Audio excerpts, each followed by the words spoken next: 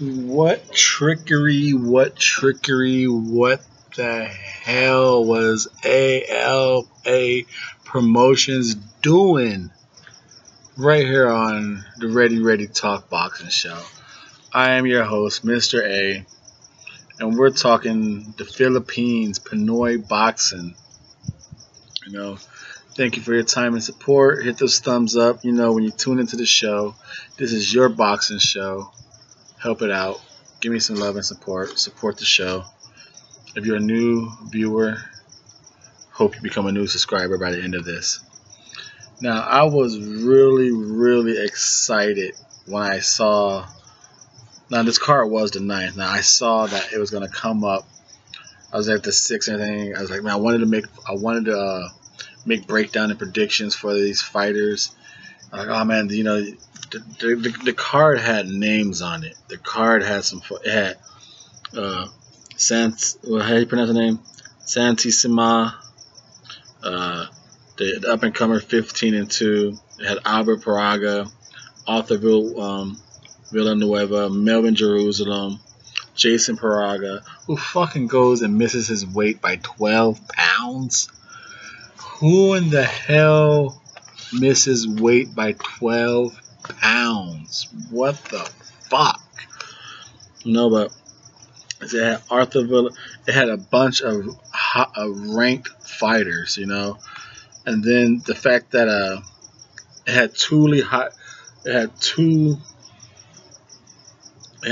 high ranked, well, not high ranked, but it had two good names in the bantamweight, the super bantamweight division. I thought, okay, you got Daniel Roman taking on Moses Fuentes, and the bantamweights coming up on the Aerospins undercard. So I was like, okay, bantamweights are starting to get busy.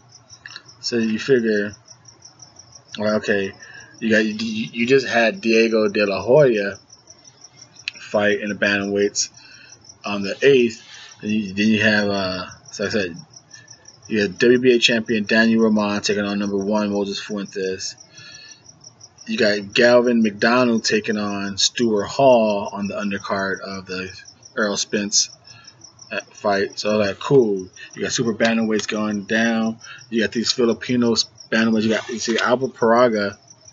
He's number 9 by the WBO, number 7 by the IBF. Okay, so I was getting excited. Like, okay, we're gonna start covering.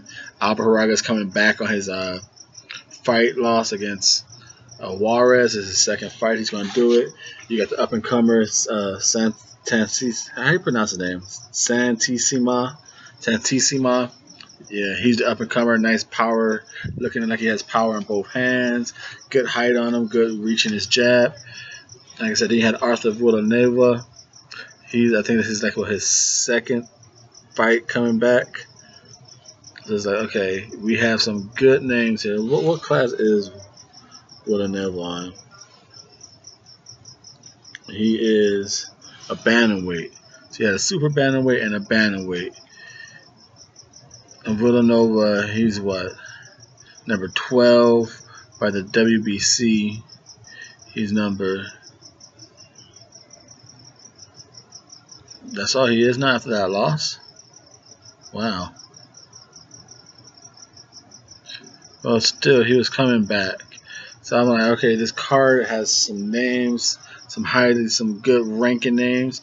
And then I started doing my breakdown and predictions. I was like, and I hear a lot of, I don't know much about ALA Promotions, but from the comments I read between some of the Filipino supporters, they go back and forth at each other. Because of you, I kind of learned about ALL. Some people say ALL is shit. They never do nothing for their fighters. They bring them up and then they softball them. And I was like, okay, so maybe and then I saw this card. I was like, okay, maybe some of these supporters are telling the truth. What in the fuck was ALA doing? I look at the fucking card, and the only fight I thought was going to be decent was the main event. you had Joe Santisima taking on Leaky Chan. 15-2 taking on 16-6. Leaky Chan, he's not much of a power fighter. Joel knocked him out and TKO'd him in three rounds, which is kind of weird because he did at the third round, he did crack him and kind of send him to the ropes. He let some flurries off. The guy was kind of ducking. The referee stopped it, and then Santisima, he ran to the corner, got on the ropes, and then you see like Leaky Chan, like a couple seconds, he go like running after him, like what the hell? And then he stopped, like he's showing like why did the referee stop it? So could he have let some more punches go on him, let him get beat up a little more? I think he could have, but at the same time, Leaky Chan did kind of look like for a little bit like he was almost out on his feet, So that was the only cool fight to me because I thought, to me, as of right now, I think Leaky Chan is a better overall boxer than Gio Santisima, but he's not as powerful, so his punches don't deliver the impact because he throws better overall punches. He moves better with his feet, better movement. But Santisima has power in both hands, decent jab. He doesn't have the head movement, and Chan has all that stuff. He's not accurate, doesn't have the power. And Santisima just lit him up TKO'd him in 3 rounds. It really was no contest. And then you go on to the other fights. Let's stick with the Santisima versus Leaky Chan first. And this little trend here is going to continue. Leaky Chan, in his last 5 fights, he was 2-3. In the fights that he lost, his opponents were 31-4, and the ones that he won, well, he was 2-3 in his last 5 fights. His record was 22-21. He won those fights.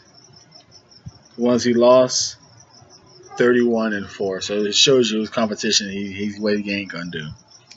And then we move on to the next one. Albert the Prince Pagara, the blonde hair freak. Waiting for his bounce back. Juarez really derailed this guy's career. The same Juarez who went on to lose to Dogbo for the interim belt, who went on eventually to become champion by beating Magdaleno. Juarez got that shot against Dogbo by beating Pagara. And he just took the fight to Pagara. Pagara was a nice, big star, up-and-coming guy. So he fights, I think it's his second fight coming back. He fights Larry Odio. He's his last 10 fights, Odio was 9-1. His overall record was 23-2. Looked really good on paper. So his last 10 fights, he's 9-1. And then you look at his opponents in those last 10 fights. His opponent's opposition record, 65-78. What in the hell, ALA? So Pagara, it was a mismatch. He sparked him out in 3 rounds, TKO'd him.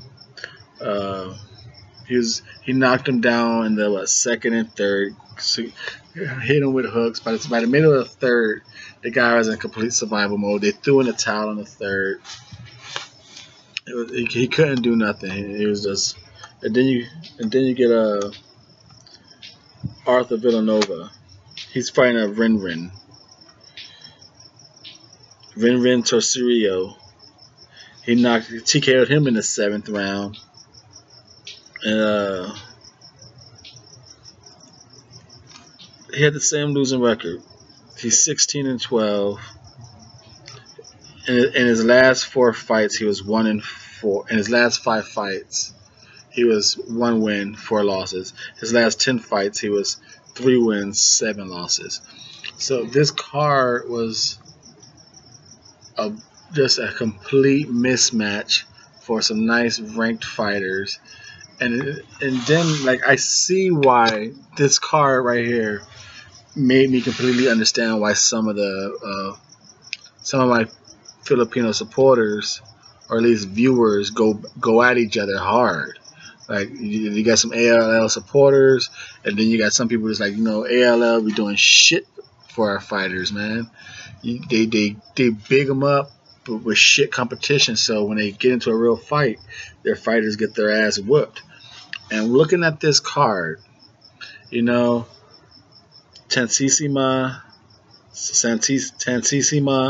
Pagara, Villnueva, they look good, but they show a lot of flaws, man. Like, a good fighter, Pagara, you get a good fighter with a jab and some movement, oh, he's going to be in trouble all night long.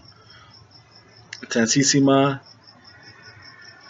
he probably has the best hope to me, but right now I think a guy, a mover and a jab could give these guys, because they're so used to being a heavy favorite in their fights, they just come forward and throw punches without really setting anything up. They don't cut the ring off, they follow you around, and they just swing heavy punches. These guys get in the ring with a good boxer, it's gonna be a long night for them. So like I said, it was a very disappointing card. It kept them busy, but to me, those 3 fighters, they didn't get any better at all in their careers. Gio Santisima, Albert Pagara, and Arthur Villanova. Like I said, and then you got the older brother, Jason Pagara, coming in 12 pounds overweight. ALA, I don't know, man. It was a waste of some good talent that night, but the Double RT Boxing Show. Please show your support. Give it a thumbs up. Leave a comment down below. What did you think of this card if you watched it?